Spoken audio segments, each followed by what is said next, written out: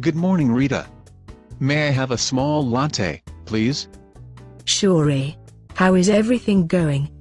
Thank God, I am pretty well. I don't get you. You are always talking about God. I am a Christian, but I don't talk much about God, or spend time reading the Bible. You said you are a Christian? I couldn't imagine it. Well, not your kind of Christian. I do whatever I want. I even have a boyfriend. My husband doesn't know it. They told me it is not a problem. I will still go to heaven.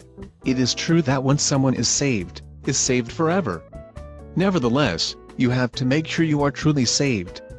I raised my hand once. I also prayed the prayer. I am trusting in that. I can do whatever pleases me now, because I cannot go to hell, right? So, for you Christianity is a once-in-a-lifetime event, isn't it? Well, that is not what the Bible teaches. Really? God is love, but He is also holy.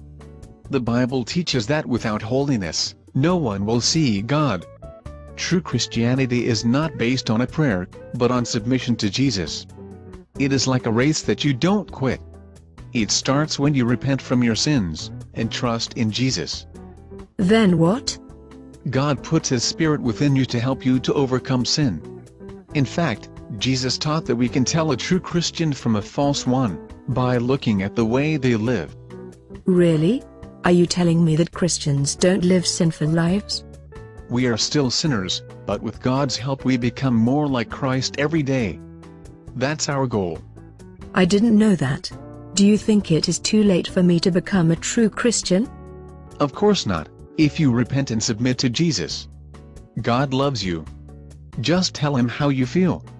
I will. Thanks, Ray.